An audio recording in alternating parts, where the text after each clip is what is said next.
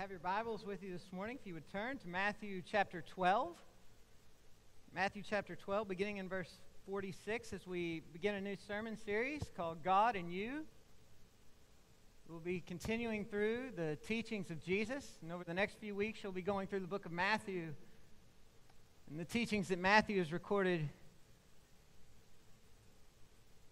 from Jesus' mouth to the very pages that you have in front of you. Matthew chapter 12, verse 46.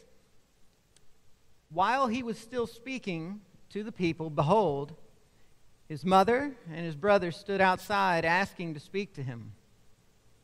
But he replied to the man who told him, "Who is my mother, and who are my brothers?" And stretching out his hand toward his disciples, he said, "Here are my mother and my brothers. For whoever does the will of my Father in heaven is my brother and sister and mother." Let us pray. Most gracious Heavenly Father, we thank you for the time that you have given us together this morning. Lord, we are filled with praise over seeing what it is that you've been doing in the young people's lives in our church. Lord, we pray that you will continue to bless them as they will be leaving their homes. Lord, in starting their lives as young adults, and Lord, that you would guide and direct them, that you would, Lord, strengthen them to live for your gospel. Lord, we thank you for the blessing of giving us the Korean people here to meet in our building, to meet with us, to share with us praises in your name in a different tongue, as we get a glimpse of someday what we will get to see by sight, where every nation, tribe, and tongue will sing before your throne. Thank you for the baptisms this morning and seeing two little girls walk in obedience to what it is that you've commanded us to do. Lord, we have sung, we have prayed, we have given to you, and now we come to the hearing of your word. This is a time in our worship, Lord, where we get to hear directly from your word. You, the creator of the universe, have recorded for us all that is necessary for faith, for salvation, and that, Lord, you in your great mercy gave these things to us that we may know you and know your gospel. And so, Lord, I pray this morning that your words would be heard, Lord's hearts would be softened, that, Lord, it would be your speech and not my own, and, Lord, that all of us would be edified by what it is that is contained within your word, and that, Lord, you would be glorified. We ask these things in Jesus' name. Amen. I love my kids. They are an endless source of sermon illustrations. They are an endless source of joy and wonder, and some of the things about kids that you like are also the things that you don't like. They mimic you, and sometimes that's not the best thing. But sometimes that's all right. And so I have already been able to train my oldest two in fear and admonition of the Lord, that if you were to prompt them about cardinals, they will promptly tell you that they are yucky. And that they will, my daughter especially will tell you when you ask her, what does a wildcat do? And she will say, "Roar." And my oldest will tell you, "Daddy, we just don't like red." And I'm very happy with this. This weekend I've been attempting, and we'll put the focus on attempt, at building a swing set. Not my gift. And as I'm out there in the garage, struggling with tools that I barely can pronounce, let alone know what they do, Audrey and Alexander are sitting there and they're going, "Daddy, how long is this going to take you?" And after the third or fourth time that they've asked me this, I said, "Long time." And then Audrey keeps saying, "So you'll be done later today?" "No, I will not." And so Alexander looks over at Audrey and he goes, "Daddy said a long time. It could be June or July before he's finished." He knows his dad well. Or how they're always there to give you random statements that don't make any sense, but you love them all the same. As we came in the other night, for whatever reason, I had a bout with the hiccups, and Audrey looks over at me and she says, "Daddy, you always get hiccups sometimes." It sounded profound. But I also love that with my oldest, at night we get to sit together and read before he goes to bed, and I've been catechizing him over the last few months, asking him questions that he's memorizing the answer to so he'll learn biblical truths. And I love to hear him as I come back to him a few times a week, and he has got these things memorized and he's got them down pat, and I can just say, "Alexander, what's your only comfort in life and death?" And he'll say that I'm not my own, but I belong to God. And you love that about your kids. Like, again, that you have this where you mimic things to them that are silly, that are funny, or that they mimic things about you or learn things about you that you may not all be that happy about, but that you can also teach them the ways of the Lord and see them grow to learn and love Jesus. But some of the hardest things that you well know that you have to do as a parent is sometimes they don't want to listen to you. They don't want to have anything to do with whatever it is that's about to come out of your mouth. And as my children are both, my older two are both strong-willed, and undoubtedly my third, as he gets older, will most likely be as well. I don't know where they get that from, but their mother. She's in the next service, so I can get away with it. But that when they proceed to say, "I don't want to do that, Daddy, I don't want to do that," I'll look at them and I'll say, "You need to obey me. I need you to obey me." And sometimes they'll say, "Why?" And I say, "Because I'm your daddy. It's the only reason I need." And so when we come to this text and we see some of the confusion about Jesus' family, and he answers and tells them, "Whoever does the will of my Father in heaven is my brother and sister and mother," we can understand Jesus saying, as he'll say later explicitly in Matthew, he says, "Obey me." And we ask him why. Because I'm Jesus. Because I'm Jesus, and that's the only reason he needs. And so if you can think back in your minds, it's been a long time ago, think back 2 or 3 ice storms ago, we were back in Matthew, and the passage right before this, where the Pharisees are arguing with Jesus. The Pharisees are always causing problems with Jesus, and they want signs from Jesus. They want him to do the things that they proclaim, they say need to be done by the Messiah. And Matthew does a great job in setting up his gospel and kind of letting us know what it is that's going on in the mind of the Pharisees and the Jews that are around Jesus, because he starts off his gospel with a genealogy. You might, well, that's a strange way of knowing what's going on, but his genealogy is unique. He starts you with Abraham, and then he takes you through in 3 successive 14-person generations and gets you to Jesus. And what he's wanting you to know is that Jesus is in the lineage of Abraham, that Jesus is going to be the fulfillment of the covenant with Abraham, and that the Jews are looking for someone that has something to do with Abraham, except for that they're just not looking for it in the right way. You see that as they go through this, they are thinking that Jesus is going to provide for them sort of a genealogical salvation, in the sense that they think that because they're God's people that they can trace their bloodlines back to Abraham, that somehow God is owing them something. And that Jesus needs to recognize this in them and find them as special, and then therefore, if he really is the Messiah, he needs to raise up and overthrow these Romans.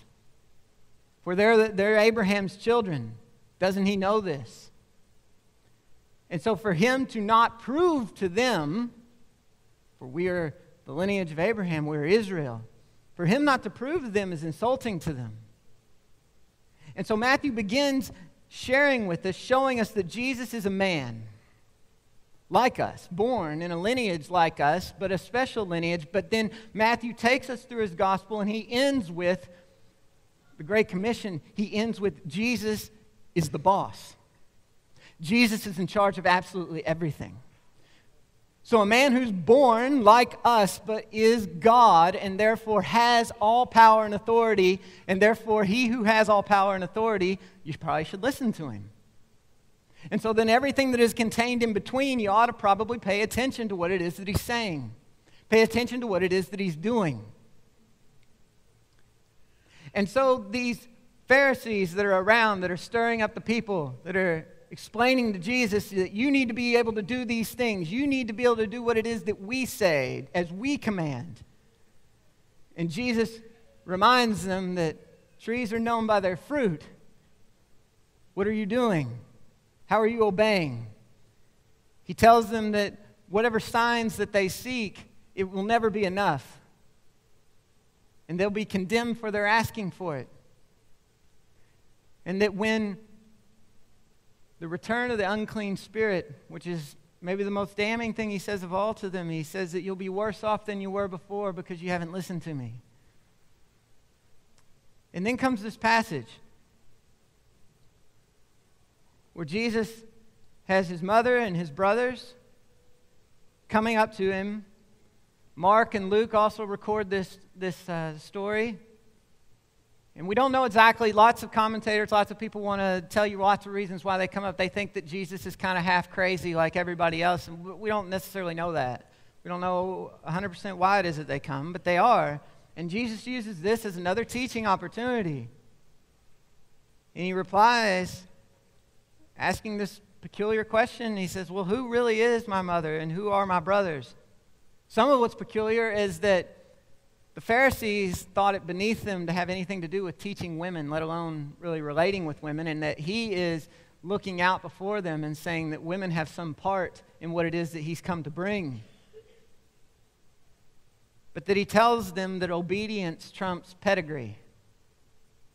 That obedience trumps pedigree, and this is a big deal because many of us are multi-generational churchgoers. Oh, my grandfather was in church, or my great-grandfather was in church, and my parents were in church, and now I'm in church. I'm owed something by God. I attend all the time. Jesus says pedigree counts for nothing. It's obedience. How well do you listen to what it is that I say? So Jesus challenges their ideas about family as well as he challenges ours. They believe that they're the children of Abraham, and thus that they are family, but they're missing what Jesus really has to say and what Jesus has really come to do. With Abraham, he understood that he was unworthy of what it is that God had called him to do, and thus he was willing to place his promised son upon the altar to be sacrificed. He knew of his shortcomings and his failures, and he trusted the Lord to do whatever it would be necessary that was good. And Jesus comes and does the same. How does he treat his family? How does he treat those that are around him? And think about this too. He says, as he looks around, he stretches out his hand towards his disciples, and he said, here are my mother, my brothers. Whoever does the will of my Father in heaven is my brother and my sister and mother. Remember, by the end of Matthew, where are they all going to be? They're all going to run away from him. And he says this about them. Of course, it doesn't end on that low note, does it? The book of Acts picks up and it gets much better. But what does Jesus do for them in the meantime? He has hard things to say. He's going to tell them that you got to love me more than you love anything else in this world. Anything. You got to follow me with all of your heart. Your perfection has to exceed that of the Pharisees. You're to be perfect as my Father in heaven is perfect. He has hard things to say. And he says, follow me. The burden I give to you is easy. My yoke is light. And how does Jesus prove this? What's he do for his family? He takes their punishment. He takes his family's shame and he restores their honor. He shows selfless humility. For all of these people who would turn against him, all these people who want to claim him one moment and then want to throw him under the bus the next, Jesus doesn't change. He continues to march forward towards his death, towards the wrath that has been stored up for these people, for his family, so that they can earn a place with him, but based upon his righteousness, not upon theirs. And so it begins to ask us some questions about who do we love? Who do we follow? What do we think of when we say love in our day and time? Imagine, if you will, men, husbands. How well is your wife going to take that you come to tell her every day that you love her, but you never enjoy spending any time with her? You never help her in any of the things that she likes to get done or needs to get done. You never seem to enjoy any of the things that she wants to go do. You don't celebrate any of the things that she does for you. But you tell her you love her all the time. But you're out doing the things that you enjoy to do or doing nothing. And that you find out that the more that your marriage is about you and about what you get, the less of any type of marriage that demonstrates love do you have. Or how well do your children take if you continue to tell your children, I love you, but you're never there for any of the important events of their lives? You're never there for them when they need your help and your advice? You're never there to teach them about the Lord? Well, how is it that we can tell Jesus that we love him, but we have absolutely no demonstration of it whatsoever in our lives? Lord Jesus, I follow you. You're my Savior, but I refuse to obey you. It's nonsensical. How is it that we could have some sort of understanding that we couldn't love our wives, our husbands, our children, or any other members of our family in the way in which we sometimes claim to love Jesus? With our mixed up, sin-riddled minds, we forget that actually obedience to Jesus is actually real freedom.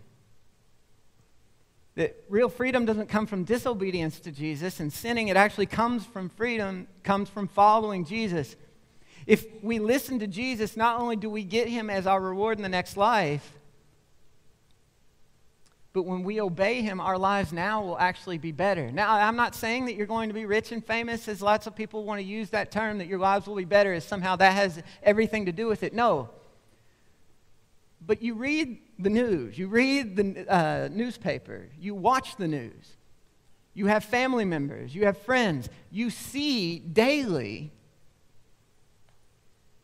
all of your friends, all of your family, and maybe even including yourself when you have time, all the repetition of pain and hurt that sin causes in your lives and your family's lives. And lots of it is even unintended sin.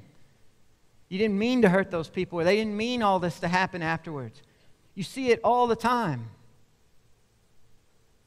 If you listen to Jesus, if we obey him, will your life not be all that much less traumatic?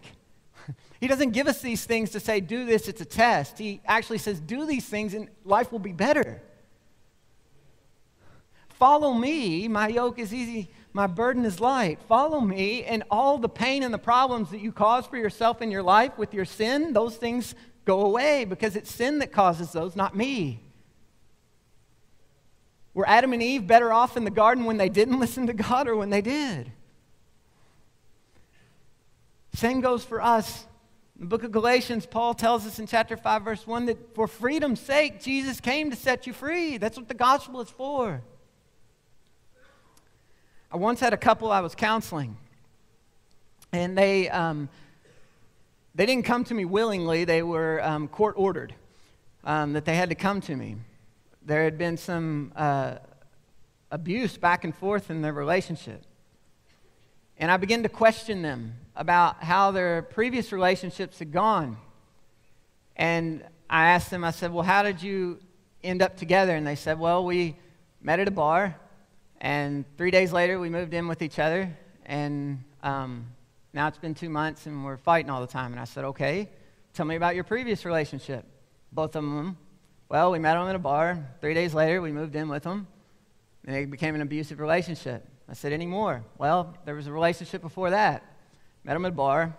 3 days later, we moved in together, turned into an abusive relationship.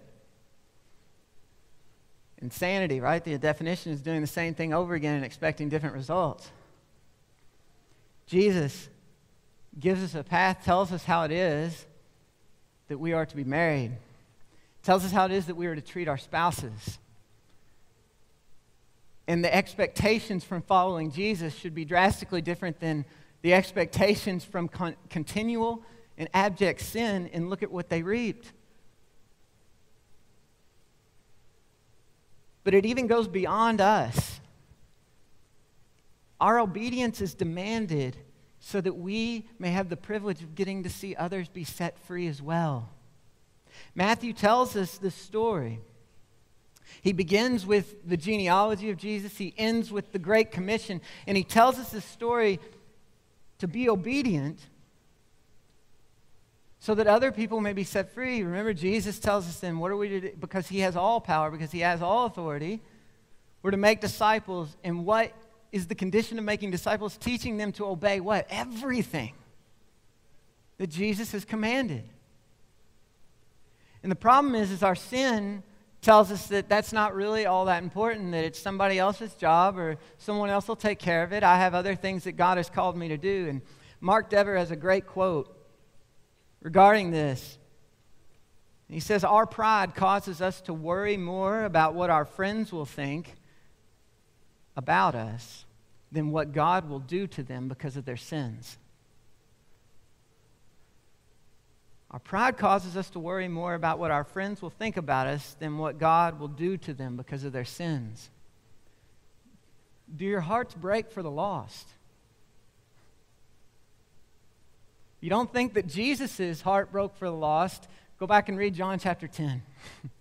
What does he come to do for his sheep? He comes to lay down his life for them. He's the king of the universe. He can have anything and everything, create anything by the breath of his mouth, and he gives up his life for the lost sheep. The lost sheep who want him dead. The lost sheep who shout for Barabbas. The lost sheep who come and put nails in his hands and his feet. The lost sheep who mock him, who spit upon him. Jesus gives up his life for those sheep. Why do our hearts not break for those very same ones that Jesus came to die for? What are we worried about? Is our pride messing with us? Our sin worried more about ourselves than we are worried about what the King of the universe has given us the privilege and the call to go and do. Whoever does the will of my Father in heaven is my brother and my sister and my mother. Do we not want to be brothers, sisters, mothers of Jesus? Let's listen to what he says. For Jesus says, if you are part of my family and you love me, then eat your pride and do as I say and as I do. You and those who are around you will be better for it. So why is it that we can pretend to love Jesus in a way that we would never say is adequate for any other human being? Where we pay him lip service, but we don't do anything that he tells us that we need to do. You see, when life is more about us, when life is more about you and your ability, or you and your fear, or you and your lack of confidence, you will do nothing. Why? Because it's about you, and you have good reason to have lack of confidence. You have good reason to have fear. As do I. But it's not about us. You are to know whom it is in whom you believe. What length, what cost did Jesus go to make us part of his family? And so when your obedience comes out of love in response to what it is that Jesus has done, your confidence will swell because it rests not on you but on Jesus. If Jesus is willing to go to these lengths to save you, do you not think that when he tells you go and make disciples, that disciples will be made? Do you not think that whatever it is that you lose in this life, maybe people will mock us, but do we care? I mean, are we in high school? It's not a popularity contest. It's about bringing souls that are guaranteed an eternity in hell without Jesus to life. Who wants anyone to go to hell? And when you think of your family members and your friends that you know are lost, do you want any of them to go there. Our pride causes us to worry more about ourselves than what God is going to do to the lost because of their sins if they don't know Jesus. Jesus says, follow me, do as I say, make disciples, teach them to obey everything I've commanded. Do we not think that if he's good enough to save us, if he's good enough to die for us, that he's good enough to take care of this too? Matt Chandler, pastor of a church in Dallas, when discussing these problems that we have, especially when it comes to obedience to Christ and the concern that we'll have in our lives, not just through abject evangelism, but just the fact that we'll look weird and we'll look different. He says, what do you think that you ever could have said to Lazarus to scare him? Do you think Lazarus ever went around going, I'm afraid to do that, Jesus? I don't know about that. I mean, you brought me back from the dead, but I don't know if I can go and tell other people about that. Is there anything that could have been said to frighten Lazarus? We should be in the same position. He has brought us in the same way from death to life. There should be nothing that makes us afraid. We have Jesus. We have our Lord and Savior that created the heavens and the earth with the breath of his mouth, died for us on the cross, raised, came back to life on the third day. It's never been about us. It's never, ever been about us. It's always been about him. Let us trust him. Let us obey him. Let us follow him. Let us pray. Gracious Heavenly Father, we thank you for your Son, Jesus. Lord, I pray that we would be desirous to obey, to do the will of you, our Heavenly Father, that sent your precious Son into this world to die for us. Lord, I pray that we would be desirous to be brothers and sisters and mothers in the family of God, of Jesus, and that we would love one another as Jesus has loved us. Lord, have our hearts to be broken for the lost.